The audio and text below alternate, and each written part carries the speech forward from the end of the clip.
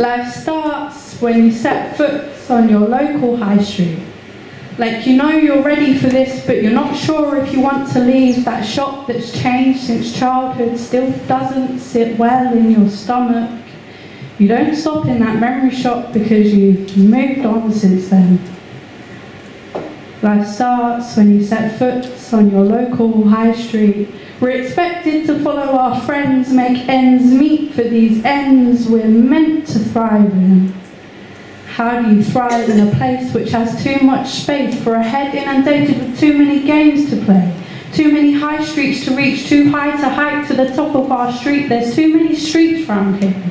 Too many paths I can take, too many mistakes to make, with too much at stake. I'm lost in one of those shops we were told not to stop by.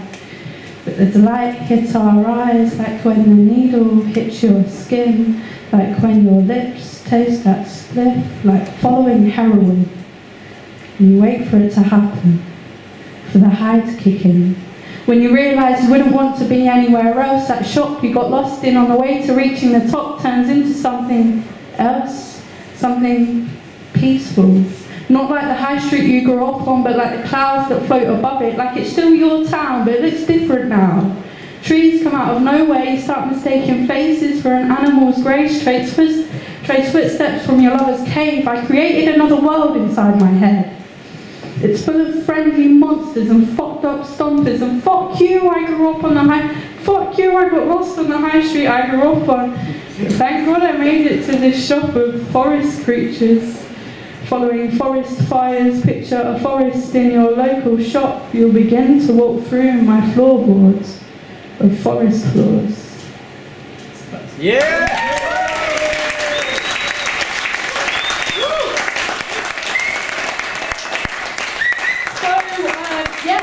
I really like my drugs. I mean, Show me will do. No, I'm not. Yeah, I am like that.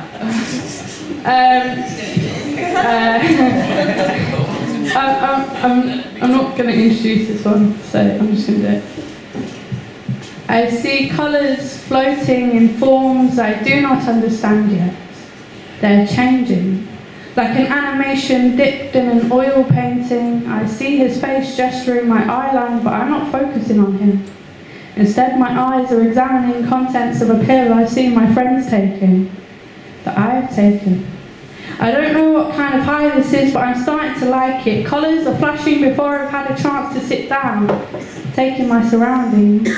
The animated oil painting takes shape and I see rivers in different blends of blue, shivering up his spine like cracked daylight. I see leaves dancing like they're releasing friction between man and wife. Reality creeps in sometimes like this. I don't like it. I prefer seeing the colour green fill the scenery around me. I prefer hearing birds chirping to a drumbeat only I can hear. I love seeking for skin to touch like I'm touching a white lion, precious for a moment, risking life and limb intimacy. I love hearing my heartbeat race to the sound of his. Which one of us falls first? I love how time isn't a thing here. How I feel speeding in your presence, but your essence is soft and pure like my forest surroundings. Testing my boundaries, I'm skin deep in these woodlands with soil consistently craving at my feet. It's pulling me in deeper. The sun sounds further than winter. It's pulling me in closer. If I could pinpoint this moment, I'd probably picture it like finding a pin in the middle of a haystack. The quiet bit. Reality swings back in like a fire sweeping the natural forest furiously.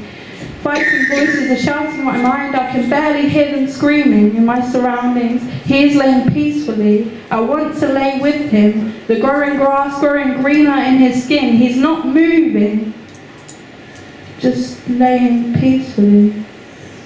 Which one of us fell first? Him, literally. His body finally giving in to the ecstasy he's taken. His mind finally sinking into the soil, craving at his skin. Reality doesn't bring him back to me. Like an animated oil painting. Thank you. Yeah.